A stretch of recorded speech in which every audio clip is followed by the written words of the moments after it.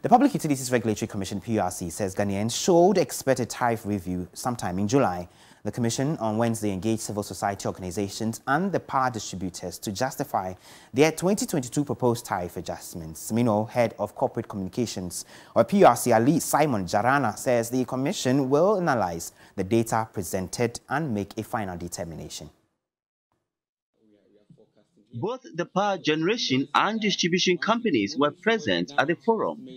The meeting was called at the instance of the Public Utilities Regulatory Commission, PURC, for the distributors to engage civil society organizations and the public on the proposed tariffs. One by one, they made their presentation. The Ghana Water Company is demanding 334% increase in tariff, while the Electricity Company of Ghana is demanding 148%. According to the ECG and GWCL, new investment and ongoing projects and their desire to serve the customers well will require the new tariff hikes.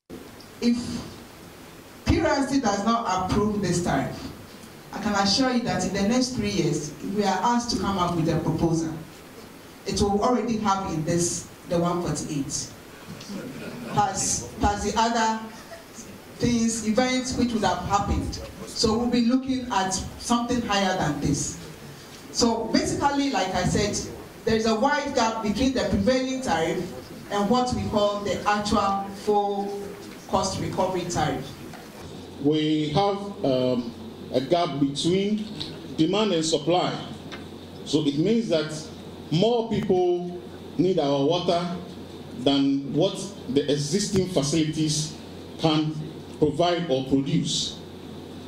And this will be so until 2026, that the project we have undertaken or are undertaking will be completed.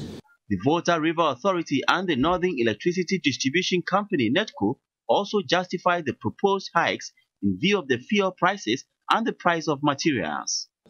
Head of Communications of the PURC, Ali Simon Jarana, promised Ghanaians should expect a realistic tariffs in July. There are a lot of factors that go into tariff determination. One is the interest of the consumer that is provided for by the Act establishing PURC. Two is the interest of the investor community. We are looking at that. Three, we have regulatory benchmarks that the utilities must also meet. We are also looking at some macroeconomic indicators, i.e. we are looking at inflation, we are looking at exchange rate because a lot of their equipment, they import them, like Ghana Water Company, for instance, they import chlorine to treat the water. NEDCO would import copper, steel. They are all imported. What should Ghana be expecting in July? Oh, they should expect a review in tariff. In July, yes, in July. We are emphatic on this one.